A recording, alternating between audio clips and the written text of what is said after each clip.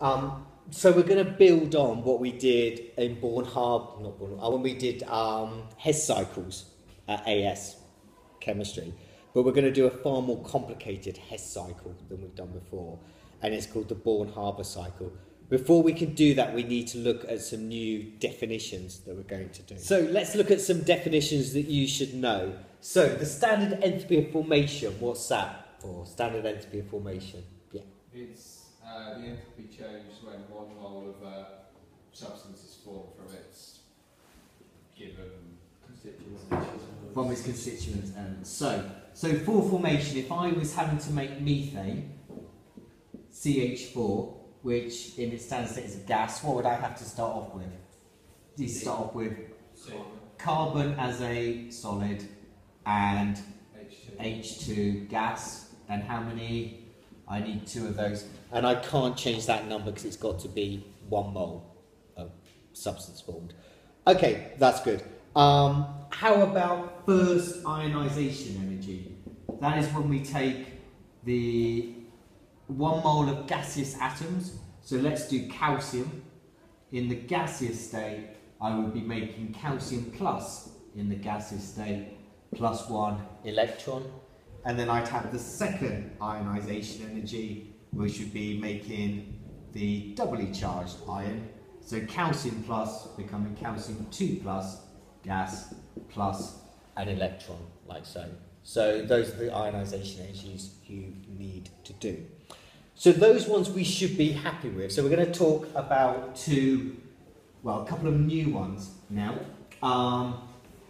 The first one, we've talked about ionization energy. That's removing electrons. We can obviously add electrons to atoms as well, and that's called electron affinity. So the definition of electron affinity is when 1 electron is added to each atom in a mole of gaseous atoms. So the electron affinity for chlorine will be taking 1 mole of gaseous chlorine atoms, adding 1 electron to it to form Cl- gas.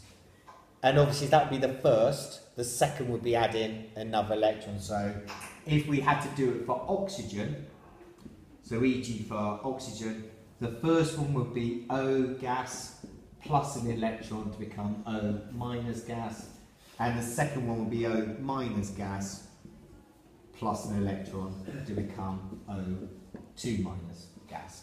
So you need to have both of them for oxygen, because obviously oxygen has 2 electrons formed. So that is ionized electron affinity. You also need to know the standard enthalpy change of atomization. Atomization is formation of 1 mole of atoms in the gaseous state.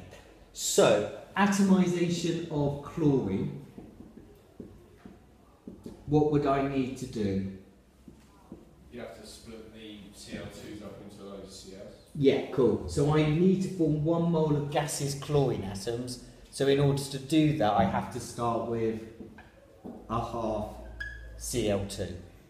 For sodium, it would be, sorry, that would be in a gaseous state.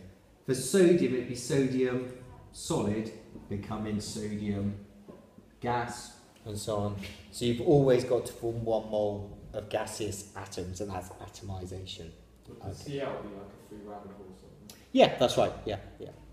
And the only other one you need to know at this stage is lattice enthalpy, and we're going to do the definition, and then we're going to look at how we calculate it.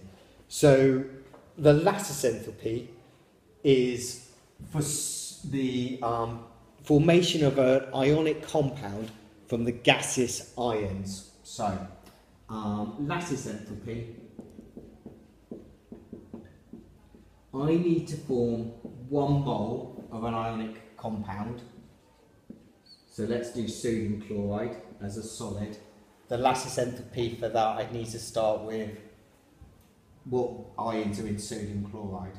Na plus Cl minus. Yeah, Na plus Cl minus. Whoops.